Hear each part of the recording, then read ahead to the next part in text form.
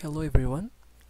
In this video I will show you how to calculate or predict ion diffusion in crystalline solid.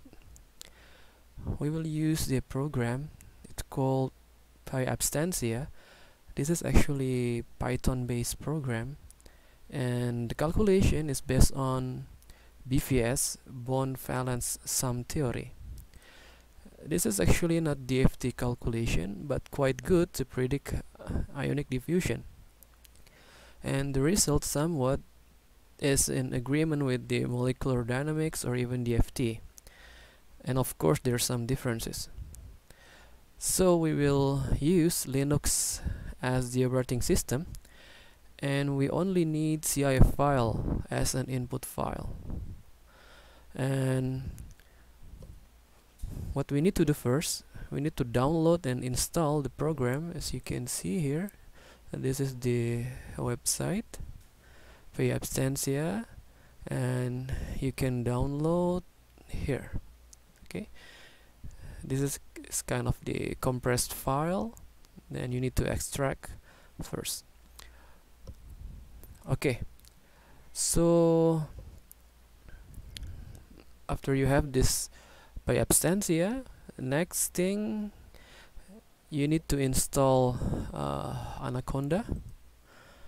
Here you can get from this website, and also we need to install Pymetgen.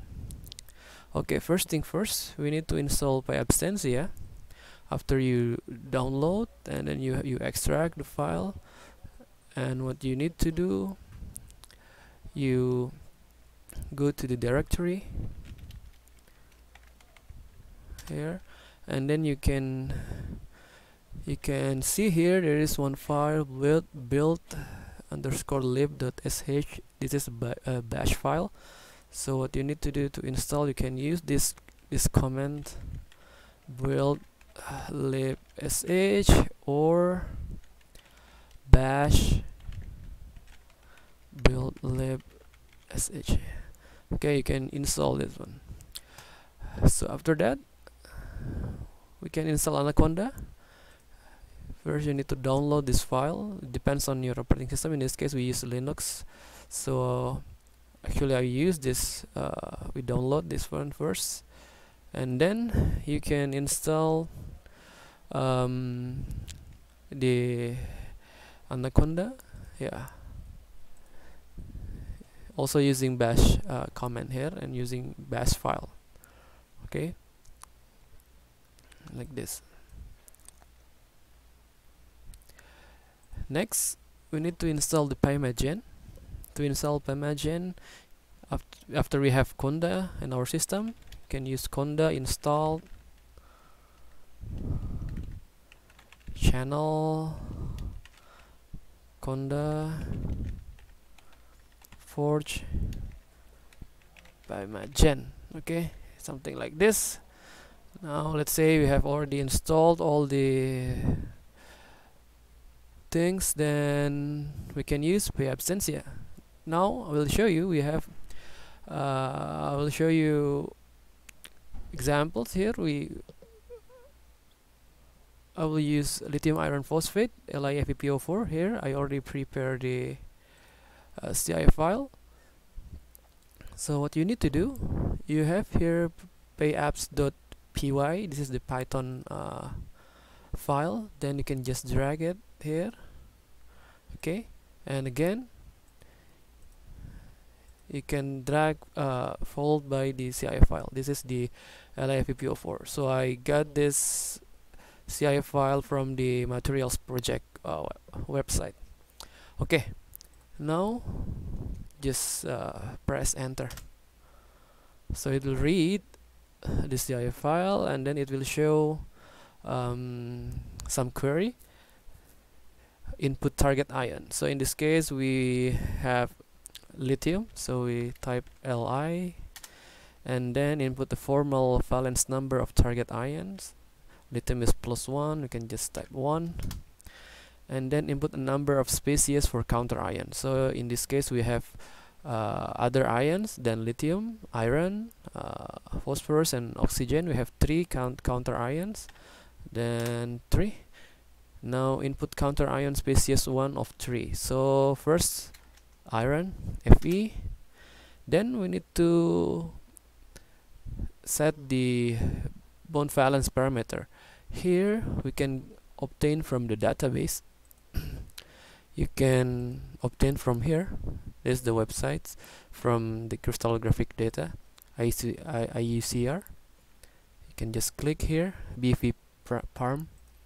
Yeah, this is all the database for bond valence parameter.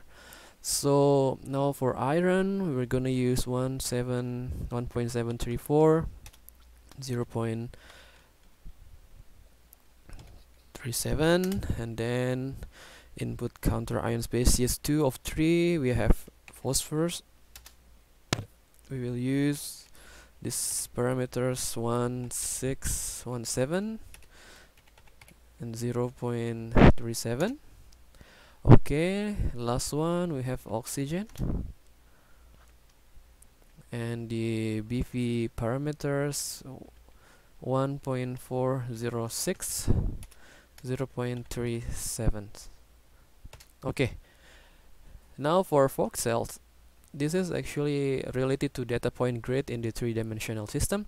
So in this case I will use 100, 60, 50. Okay, now we can press enter. Okay, so you can see now all the other files has generated and we can just wait sometimes until the calculation is finished.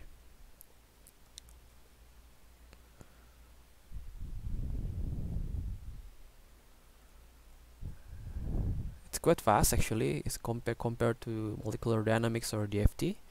Let's see and wait.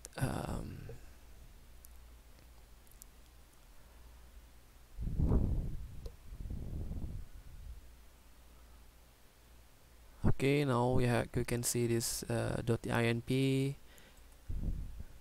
Okay, now we're waiting. Okay, the pgrid with the extension of pgrid. Now we have this final file. Okay, now it's time to visualize using Vesta.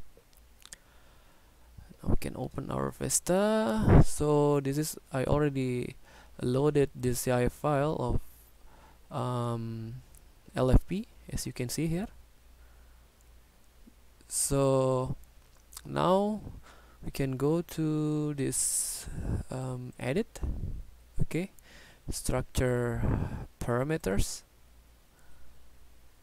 Okay, volumetric data tab, you can click here, and then the ISO surfaces, you can click import, and now we can load this pgrid. Okay, pgrid, and then open. Okay, just click OK. We will not convert the unit. Okay, and then click apply.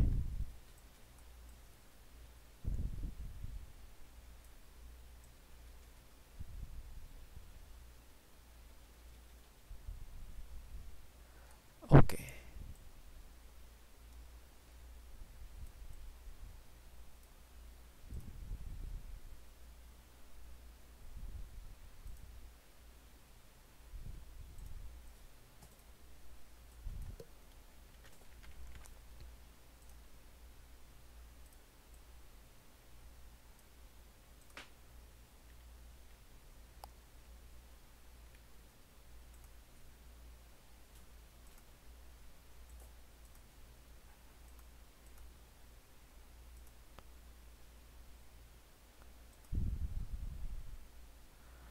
Okay, there's some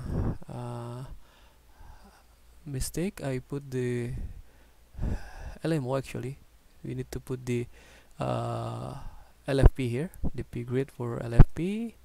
Then okay, you don't need to convert the data, and then okay, yeah. So we will get this. Now we uncheck the show section for volumetric data. Okay, then you can go to properties and click the isosurfaces tab, and then you can adjust the level of this isosurface, and in this case I will set 0.6. okay, yeah, now we can edit the bond for nice visualizations. Okay, then we can change to polyhedra, and then also with the ionic type. Okay, you can see here, as you know that in lithium iron phosphate structure, lithium actually preferably diffuses along the b-axis. This is the b-axis, okay, but basically as we can see here in the result, the preferable path actually is parabolic, rather than the straight line. Okay, although in b-axis, it's b-axis, but it follows the parabolic, not straight. This is to reduce the electrostatic repulsion. Okay,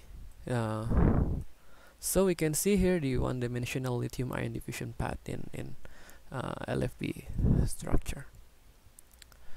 And for LMO, LiMn2O4, you can do the same way using PyAbstantia.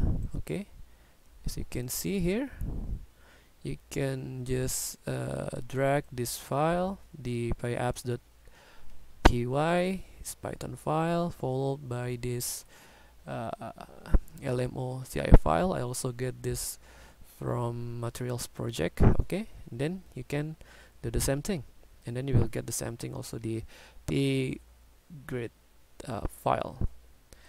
Now this is the examples of LMO. As you can see here, it shows this three-dimensional path, the lithium diffusion path. Okay,